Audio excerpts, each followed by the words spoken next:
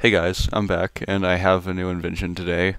Basically what this is it's a timer that works solely with Redstone that measures the time between two pulses accurate to zero point 0.1 seconds. And it's pretty cool, so I'll just demonstrate how it works here. So we're going to hit the start button, and then we're going to hit the stop button, which will cut off the circuit. You can go over here to our classy display board, and we can see that this took a total of 1.6 seconds for me to press the two buttons. So, pretty nice, pretty easy to use. Each one of these is just 0.1 seconds, or one tick, because a repeater's minimum setting is one tick. And it's a standard piston display board, as you can see here.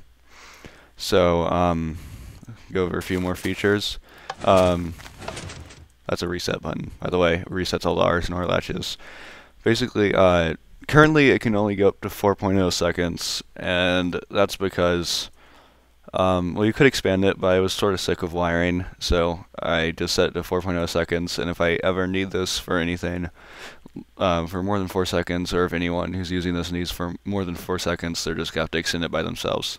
So, I'll basically go over how it works here, and, a few more things. Okay. So what happens here is you're going to send the pulse to this first repeater right here. It's going to send it through this block. After it goes through that block, it's going to trip the first RS NOR latch, and that's going to store that it's been 0.1 seconds. Let's go through the next repeater, delaying it by another 0.1 seconds, trip the next RS NOR latch, and so on. But when you want to stop the time, what you have to do is you hit this button here. That retracts all the pistons at the same time, so that so the pulse stops, and it can't flip any more of the RS NOR latches. So to accomplish stopping the pulse with stopping all the pistons at the same time, we have an instant repeater right here. I don't really understand how it works because it's not mine, but basically what happens is when its input is toggled from 1 to 0, its output toggles from 1 to 0 instantly. So if I just go back over here, this is the last repeater in the line. You could extend more that way, but I didn't because I'm lazy. If we hit the stop button again, you'll see that that retracts at exactly the same time. So that's pretty nice. And then we have every RS NOR latch is just attached to a piston in the display board over here. One thing that's a little bit annoying that I can demonstrate right here is that because of the way I wired it, let's just wait. Alright, that should be good. Yeah, you'll see that the top two rows for 3 and 4 seconds, or 3 and 4 seconds are right there, will go from right to left instead of left to right. And that's just because the circuit's going to travel.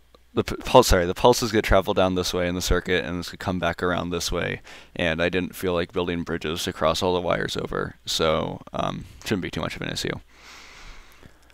So I guess that about wraps it up. Looks pretty useless, but I actually have some ideas for this, so that's nice.